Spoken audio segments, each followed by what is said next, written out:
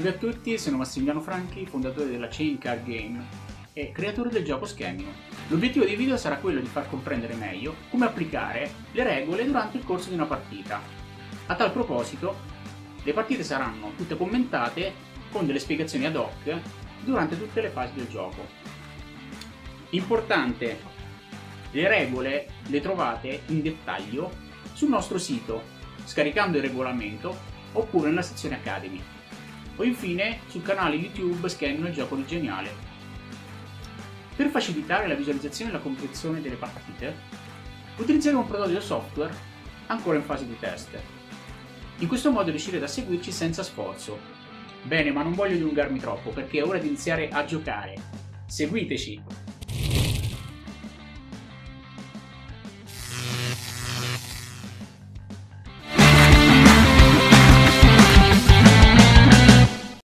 Perfetto, allora iniziamo subito.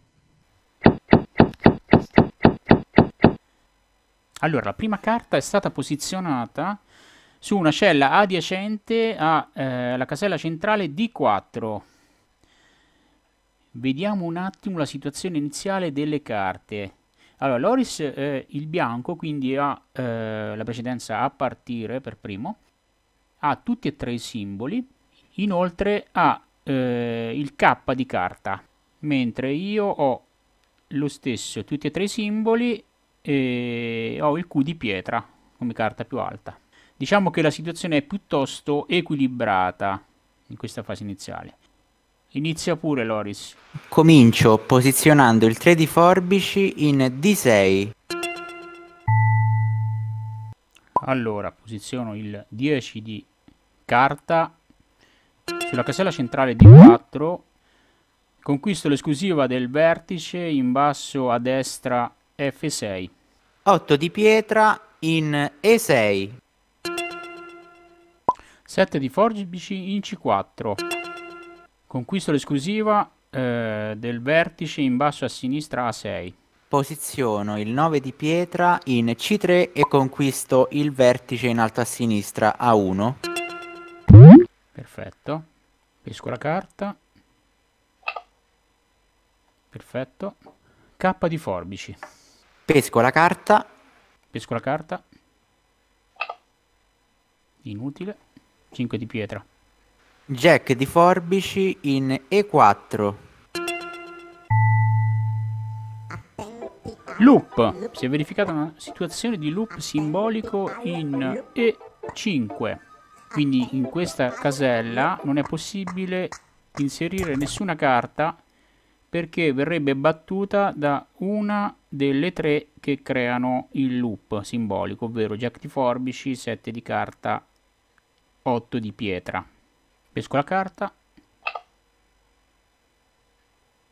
4 di carta. Pesco la carta. 4 di pietra. 5 di pietra in C6. Il mio K di carta è talmente importante che praticamente blocca Max sul vertice F6. Esattamente. Quindi devo pescare. Certo. 6 di carta. 4 di carta in B6. Pesco la carta. No, che fortuna, asso di forbici. Allora, facciamo un attimo un'analisi della situazione. Siamo all'ottavo turno, è il turno del nero, ovvero mio. Loris ha appena pescato l'asso di forbici che ha sostanzialmente bloccato la mia sequenza della morte.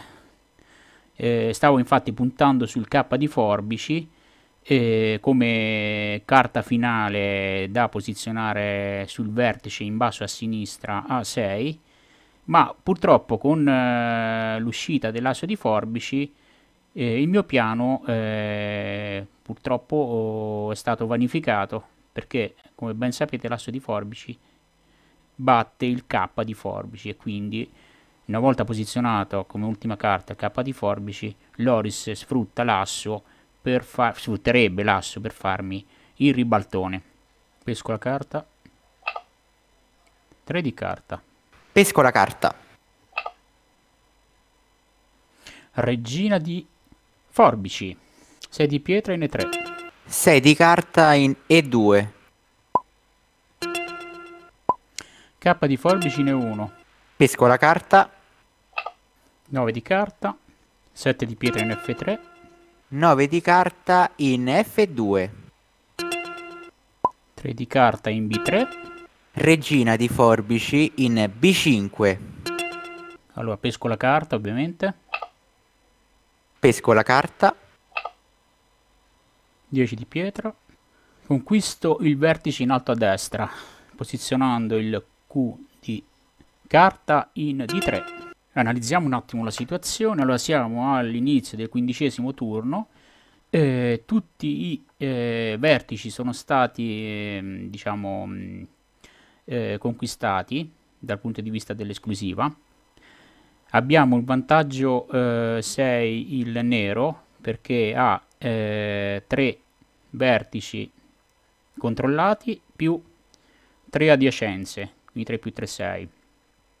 Mentre il bianco, l'Oris, ha un solo vertice controllato e nessuna adiacenza. Inoltre io ho una sola carta e quindi conta un altro punto, 7 meno 1 6. La situazione è piuttosto interessante. Allora io sono rimasto con una sola carta, il Q di pietra, però come potete ben vedere in alto a sinistra nelle carte di Loris c'è il K di carta che presenta due simbolini. C'è l'icona fulmine che appunto rappresenta la stronger card. La stronger card, lo ripeto per i nuovi, è quella carta che riesce a battere tutte quelle dell'avversario. Quindi una volta posizionata la carta stronger sul tabellone, l'avversario non sarà in grado di posizionare in prossimità, diciamo in posizione adiacente della stronger card, le sue carte perché appunto battute da questa carta stronger. Inoltre c'è un'altra icona che appunto ha un simbolo, come potete vedere, di una diciamo arma dei ninja, quindi il simbolo reverser, che rappresenta appunto la carta di ribaltone. Quindi il K di carta non è solamente una carta stronger ma anche una carta di ribaltone perché è in grado di superare il Q di pietra qualora questa carta venisse posizionata su uno dei vertici, in questo caso su uno dei 3 vertici controllati dal nero. Ovviamente non su tutti i vertici, mi correggo, nel senso che sui vertici in particolare A6, quello in basso a sinistra, e sul vertice in basso a destra F6. Sul vertice invece in alto a destra, F1 per capirci, non è possibile posizionare il Q di pietra perché ormai diciamo che quel vertice lì, pur essendo controllato dal nero, non è più al momento, diciamo,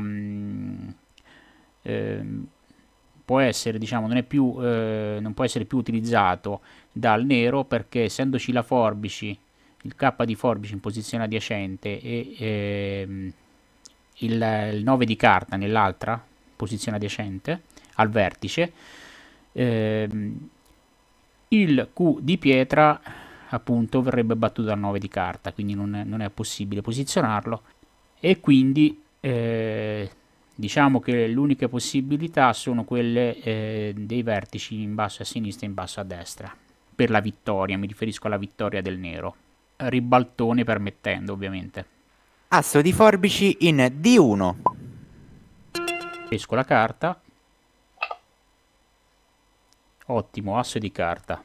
Come potete vedere è scomparso il simbolo di reverser, quindi il simbolo di carta ribaltone su K di carta, perché appunto l'asso di carta batte il K di carta. Pesco la carta. 8 di carta. La fortuna subito mi ha assistito praticamente. Esattamente. Sono uscite veramente poche carte di forbici. Infatti, pesco la carta. 2 di pietra, inutile. Asso di pietra in C1. Pesco la carta. Jack di carta. 4 di pietra in B1. Pesco la carta. Pesco la carta. 9 di forbici. Jack di carta in B2. Devo dire che questa mossa mi ha sorpreso. Allora, intanto analizziamo la situazione in questa fase, diciamo, finale del gioco. Stiamo combattendo sul quadrante, diciamo, in alto a sinistra, quello del vertice A1. È il turno di Loris. Il vertice è controllato da Loris, quindi sta cercando in tutti i modi di riuscire a conquistare definitivamente il suo vertice. L'aver messo il jack di carta nella cella diagonale, cella appunto B2,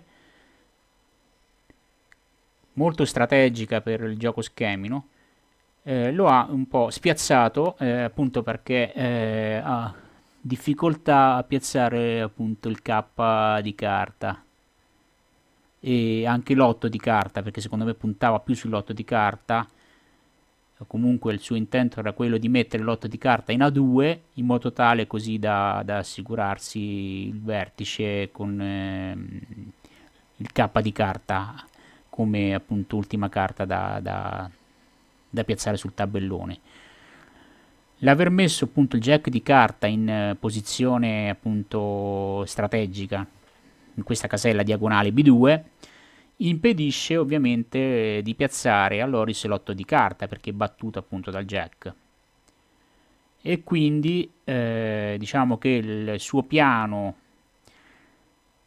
di puntare appunto su questa strategia, questa sequenza diciamo della morte è stato vanificato appunto grazie a questa mossa del jack di carta in B2. Questo appunto per farvi capire l'importanza delle caselle diagonali al vertice, l'importanza proprio strategica.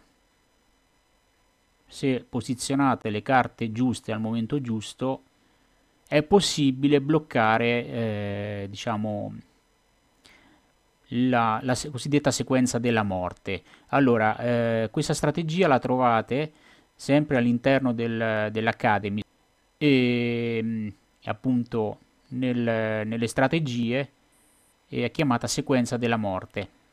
Il caso opposto è definito appunto strategia di blocco del vertice, perché si impedisce appunto al giocatore che ha il vertice sotto controllo la sequenza della morte.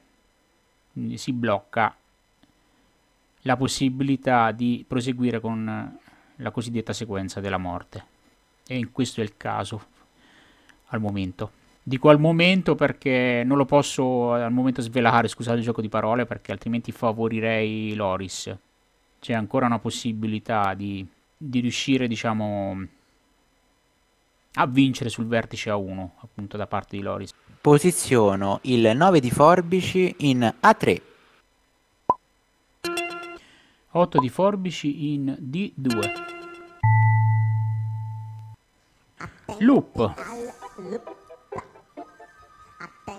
Loop in posizione C2, loop simbolico. Max sta praticamente fermando ogni mia strategia. Allora, hai fatto benissimo a posizionare il 9 di forbici perché con questa mossa effettivamente hai ridotto le possibilità di occupare, se non annullato, le possibilità di occupare la casella adiacente A2. Che poteva essere un disturbo per te per la vittoria con ad esempio l'otto di carta, no? Perché avendo io l'asso di carta, il K di carta diciamo che non riuscivi a piazzarlo perché appunto avrei fatto il ribaltone con l'asso di carta, ma potevi vincere con l'otto di carta. Qual è il problema però? Che le carte stanno finendo, il tabellone è saturo. Io ho sfruttato l'otto di forbici, quindi l'ho posizionato in appunto posizione D2, ma perché? Perché c'era una possibilità da parte tua di piazzare ancora l'otto di carta e era in C2 dove ho creato il loop, quindi un'altra strategia che può essere sfruttata, che è quello che ho appunto adottato io in nella mossa precedente, è appunto quella dei loop. Creare appunto dei loop a fine, diciamo, a saturazione, fine gioco, quando il tabellone è saturo, in maniera tale da impedire all'avversario di collocare le ultime carte per arrivare ovviamente alla conquista del vertice finale. In questo caso l'Oris ha come obiettivo appunto la conquista del vertice A1, però per poter far questo dovrebbe scendere il 10 di pietra e il K di carta. Allora non può più piazzare sul tabellone le carte di carta perché purtroppo verrebbero battute dalle altre. È impossibile per l'Oris piazzare le carte di carta, quindi non può più scendere con la carta. La stessa cosa vale anche per me, io non posso al momento più collocare l'asso di carta. Molto probabilmente si va alla conta. 10 di pietra in A5. Q di pietra in A4. Altro loop in posizione B4. Ecco, come possiamo osservare, il tabellone è in fase di saturazione. Le carte rimanenti sono ormai solamente 10 e siamo all'inizio del 22esimo turno. Non posso posizionare niente, quindi devo pescare per forza. Esatto. 4 di forbici. Lo stesso, devo pescare una carta perché il 2 di pietra è troppo basso per essere piazzato. 2 di forbici. Per fortuna ho pescato una carta bassa, molto utile diciamo, nella fase di conta finale. Sì, pesco la carta, è l'unica cosa da fare. 6 di forbici. Purtroppo pure io devo pescare la carta. 3 di pietra. Niente da fare. Non posso collocarla. Sto aspettando il 10 di forbici, quindi devo pescare ancora. 5 di carta. Pesco la carta. Eccolo qua. K di pietra. Sono rimaste 4 carte. Pesco la carta. Posiziono ovviamente il K di pietra. No. Aspetto ancora un attimo, perché se io posiziono il K di pietra lì, lui potrebbe scendere il K di carta. E quindi stare sempre su. Comunque però, va bene, posizioniamo il K di pietra, visto che ho delle carte molto basse, in F4.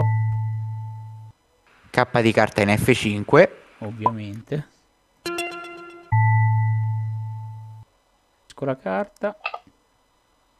Guarda un po', il Jack di pietra, che è una carta piuttosto alta come carta, diciamo, finale.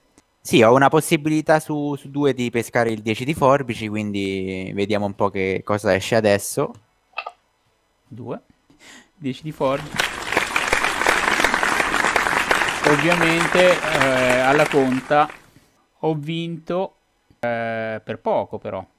Ho vinto alla conta finale per un punto in meno, 29 a 30. Benissimo, analizziamo questa fase finale perché è piuttosto interessante. Allora, la partita è terminata perché? Perché è uscito il 10 di forbici, ultima carta collocabile sul tabellone, e inoltre perché questa carta è stata pescata per ultima dal nero. Se il 10 di forbici l'avesse pescata l'Oris, il giocatore bianco, la partita sarebbe terminata comunque col suo turno. Perché? Perché in questo caso il nero non poteva né pescare né posizionare una carta. Se invece il 10 di forbici fosse stato pescato dal nero con almeno 3 carte rimanenti, la partita sarebbe finita solo dopo aver posizionato questa carta sul tabellone. Infine, se il 10 di forbici fosse stato pescato dal bianco con almeno 3 carte rimanenti, la partita sarebbe finita solo dopo aver posizionato questa carta sul tabellone e passato il turno al nero con la pescata finale. Benissimo. Spero che questa partita entusiasmante vi sia piaciuta. Ci vediamo alla prossima. Grazie per aver visto il nostro video. Se ti è piaciuto ricorda di lasciare un like, di scriverci le tue impressioni nei commenti e di condividerlo con i tuoi amici. Infine, per essere sempre aggiornato sulle nostre prossime iniziative, iscriviti al canale. Ti aspettiamo alla prossima sfida.